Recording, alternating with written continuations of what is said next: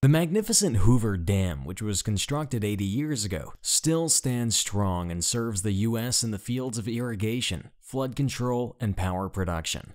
Even during a torrential rainfall, you won't see Hoover Dam overflowing like this, causing destruction.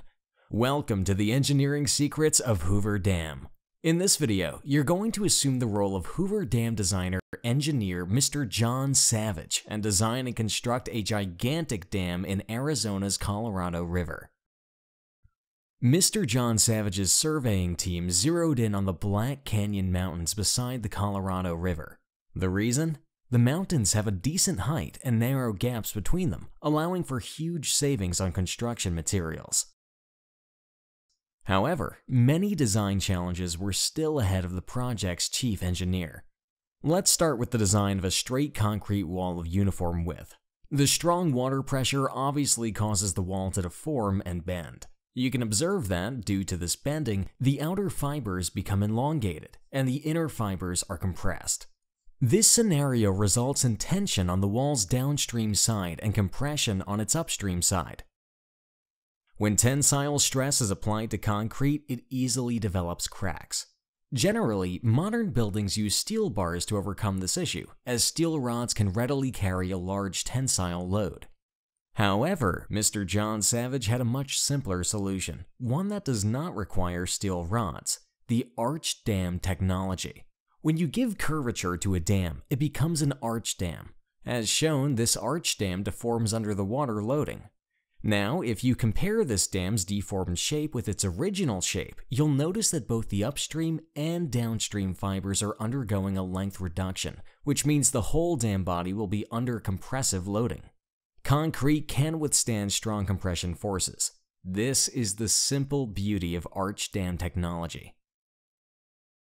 However, if we put the dam under service, it still has a good chance of toppling due to the water pressure.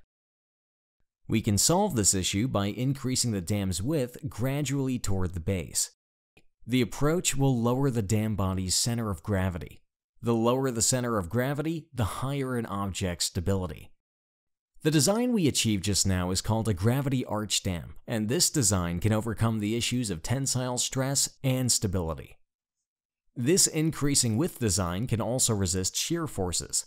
The water pressure diagram on the dam body is not uniform, but is triangular in shape and increases toward the base. However, since the area of the dam increases toward the base, the shear stress value at every cross-section is nearly identical. The next big challenge Savage faced was the height of the dam. The higher the dam, the greater its water storage capacity. This is obviously an advantage for electricity generation and flood control. But is it possible to construct a dam that is the same height as the mountain walls? First, we need to analyze the maximum flood discharge that can occur during the dam's lifespan, which depends on the regional rainfall data and catchment area. After constructing such a tall dam, even during a torrential river flow, if the dam is not getting filled to its capacity, then it has obviously been over-designed. Moreover, building a taller dam requires significantly more materials, drastically increasing its construction cost. Therefore, Mr. Savage selected a height that was cost-effective, meets the water demand of nearby cities, and also does flood control. The height he chose was 726 feet. The main design part of this dam is now complete. Now for the most interesting part: executing its construction. Being an arch gravity dam, it needs strong mountain walls to transfer the load. Let's take a cross-section of the mountains. You can see the rocks on the surface are weathered and quite weak. Therefore, the first task during the Hoover's construction was to remove all those weathered rocks until only the virgin ones remained. To reach the virgin rocks, the workmen drilled holes using jackhammers and blasted them using dynamite. After blasting, acrobatic workmen were sent with ropes to clear loose rock from walls, and the excavated material was transferred away via trucks. This dam should have a strong joint with the side walls. For this purpose, they excavated the mountain wall in the shape of an arch, again using dynamite explosion. The dam body takes form from these deep holes, making the mountain wall-dam connection really strong. Now, the next big question is how the ground will bear the weight of such a massive dam. When excavating, it is crucial to reach a strong layer of soil called hard strata. To find the hard strata, the workers used power shovels and excavated the riverbed till a depth of a whopping 135 feet. They excavated the riverbed in the same width as the base width of the dam. One detail we didn't mention yet is that before they began all this work, they had to first divert the river flow in another direction. To do so, they constructed temporary cofferdams and diversion tunnels. Now it's time for the concreting. For this, we must first arrange the formwork, which is made up of wood, for the concreting.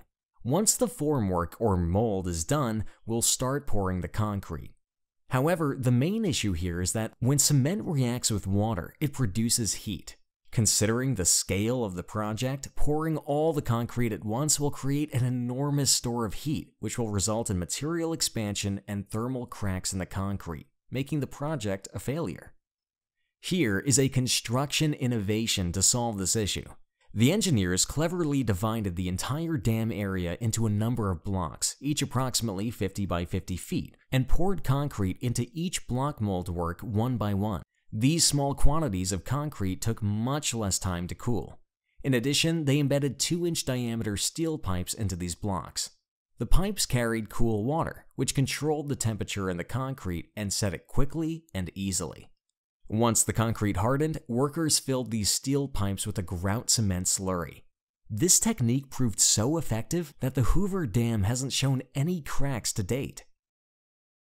Now, let's explore the details of Hoover Dam's biggest application: electricity production. You might have observed 4 huge towers inside the dam's water body. These are intake towers. Several gates along the height of these towers regulate water flow rate.